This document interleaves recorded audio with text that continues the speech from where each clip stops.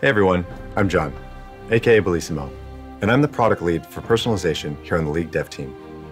Today, I'd like to share some of the behind-the-scenes reasons for the choices we've made over the last year, as well as talk a bit about some of the things that we've got in store for you in 2020.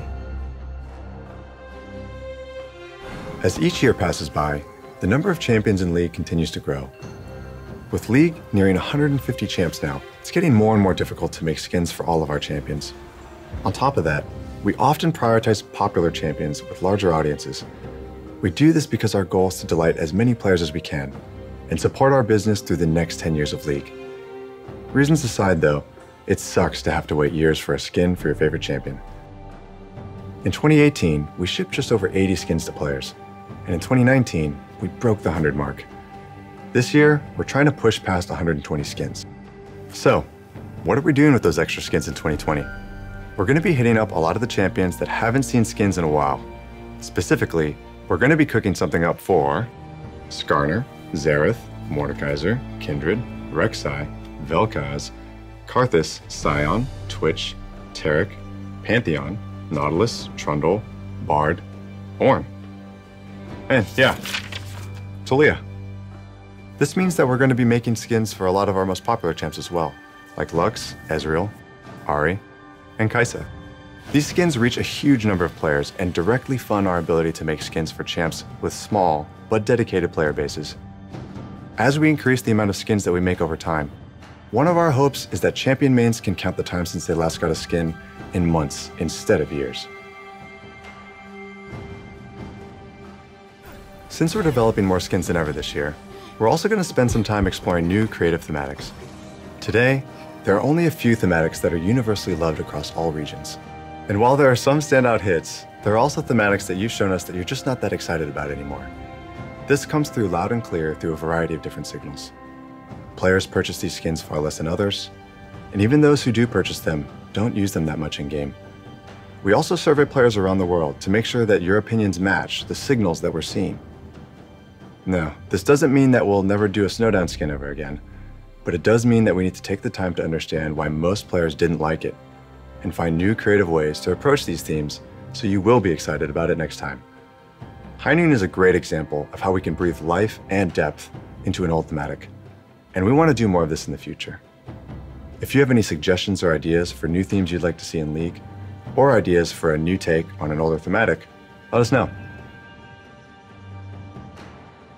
Every year for Lunar Revel, we've offered skins that have typically been exciting for players in Eastern regions, but haven't been as resonant with our players globally. This year, we wanted to try something different that could hopefully excite players everywhere. Our vision for this new thematic was to create a new take on a well-loved sci-fi fantasy by bridging Eastern and Western inspirations. So we created Mecha-Kingdoms, a legendary sci-fi universe where the greatest heroes from warring kingdoms unite against a monstrous threat by piloting giant mechs. Defending this historical world are Garen, Leona, Draven, our newest champion Set, and finally, Jax has got a real weapon, a giant mech in the shape of Jax himself. Mecha-Kingdoms is launching today as the first major event of 2020. Speaking of events, in 2019, we got a lot of feedback around events, specifically that it felt like their quality had dropped over time. Mission variety was low, and not every event had a game mode available.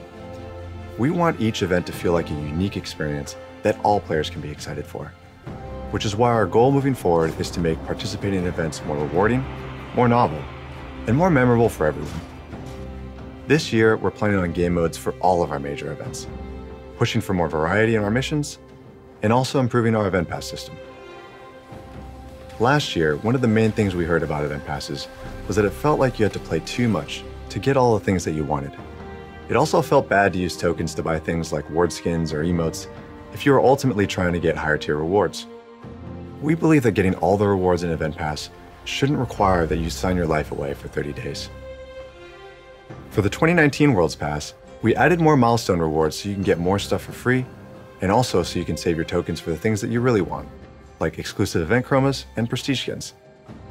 For the last event in 2019, Dawn and Night, we changed the Event Pass win of the day structure so you could save up all your wins and complete them on your own schedule.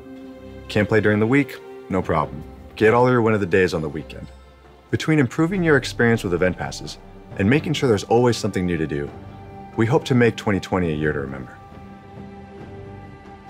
In 2019, we announced Eternals, a champion-based stat tracking system that allows you to flex your moments of glory both in and out of game. To be frank, Eternals were met with a lot of criticism, and it was serious enough to where we pumped the brakes and delayed the release so we can make major changes and address your concerns. We heard feedback that Eternals shouldn't be an RP-only feature, and that you should have a way to earn them, not just buy them. We want as many players as possible to experience Eternals without having to spend money. So we've developed a new starter series that is available for Blue Essence or RP permanently. This set will track your takedowns, structures destroyed, and epic monsters slain for each champion you pick up the starter series for. Also, in a post-launch update, we'll add Eternals that can be earned via ranked splits, providing a path over time to earn every Eternal series in the game without spending RP. We've also heard a lot of feedback from champion mains on our unique Eternals, with many of our initial versions feeling too generic or focused on the wrong parts of a champion's kit. Our goal is to create skill-expressive and memorable stats that you're stoked to show off. So in the latter half of 2019, we worked with players on PvE to hear what kind of Eternals you wanted to see. As a result, unique Eternals now track more complex and interesting stats, like how many skill shots you've dodged with Vlad's pool. So whether it's showing off how dedicated you are to the devil himself, or how good of a Freljordian sniper you are, we hope Eternals really capture the highlights of playing your favorite champions. It's your feedback that helped our designers and team find new and interesting stats to track, so please keep letting us know what types of things you'd like to see Eternals track moving forward. Lastly, for players who aren't interested in the feature, or don't want to know when they've been someone else's 100th kill, we've got toggles for you to mute the experience as you see fit. We hope that you like the changes that we've made to Eternals, and look forward to its release early this year. Before we go, we wanted to let you know that there are a few new types of content that we're experimenting with. And while we're not really ready to show anything yet, expect to hear something from us later this year. We can't wait to announce them. Thanks again for taking the time to watch this video. It's your feedback that helps push us to be better tomorrow than we are today. Here's to 2020.